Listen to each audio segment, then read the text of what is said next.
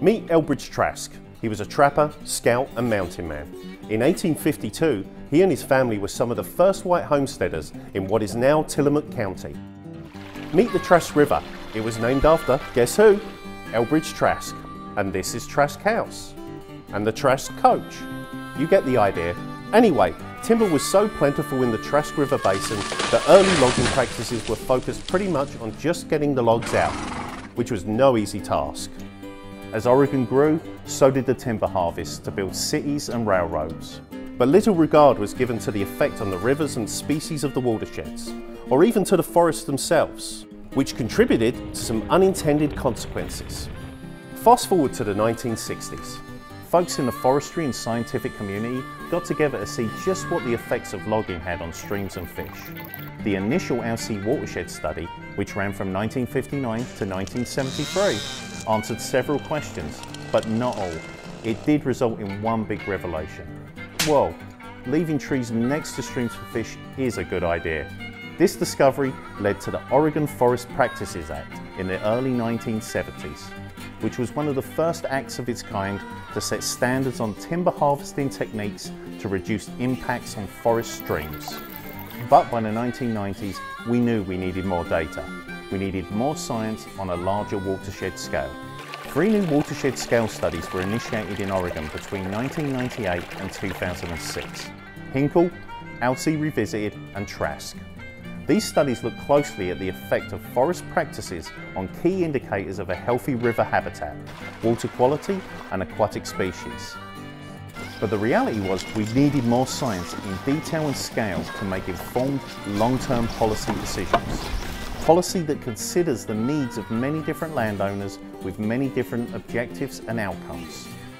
I think the location in this area and just finding an area with different landowners to be able to do a project in is really special.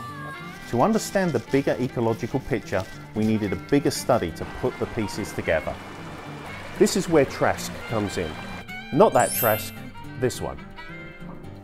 In 2006, the Watersheds Research Cooperative launched the Trask Watershed Study, a 10-year, multi-million-dollar study to research, monitor and quantify the effects of contemporary forest practices on the physical, chemical and biological characteristics of streams. To accomplish this requires a cooperative, multidisciplinary, long-term approach.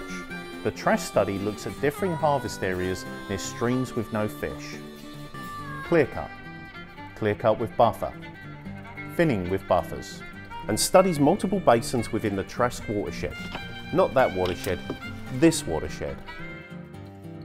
Well, the Trask project is a long-term controlled experiment where we're trying to look at the impacts of contemporary logging techniques on the headwater stream ecosystem.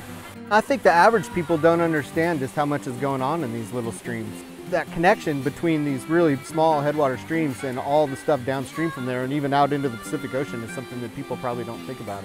Really kind of boost our understanding of what drives production in these small forested streams. We just want to know how good we're doing. How good are our forest practices regulations in maintaining and conserving our natural resources out here at the headwater level, and is there any impact downstream? It's a comprehensive, full spectrum look at the response of water quality, fish, amphibians, macroinvertebrates, birds and plants to contemporary forest practices. We're 2/3 of the way through the study's timeline. While it's too soon to form conclusions, one thing's clear. We're collecting more valuable and unique data than ever before.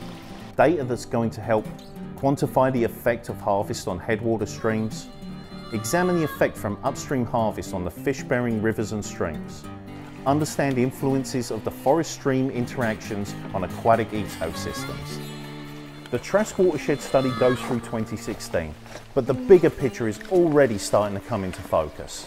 Discover what we've already learned from Alsea Revisited, Hinkle and the pre-harvest period of the Trask at watershedsresearch.org.